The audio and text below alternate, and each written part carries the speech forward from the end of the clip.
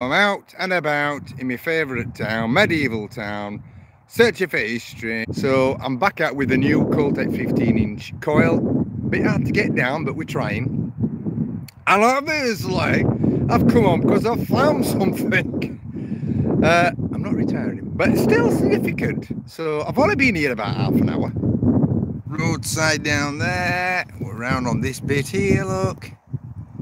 We're just here, look. Massive field here and the other one. And loads and loads and loads of fields. Some sort of lead bullet, I think, smashed up. A bit of lead. I've thrown in that for a bit of pottery. And then we've got a George VI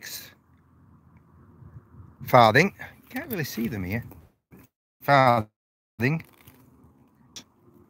Ah, there you go. Can you see it now? That's it. We can see it now, can't we? There we go. Okay. Brilliant. Yep. And then we got, hey, straight to silver.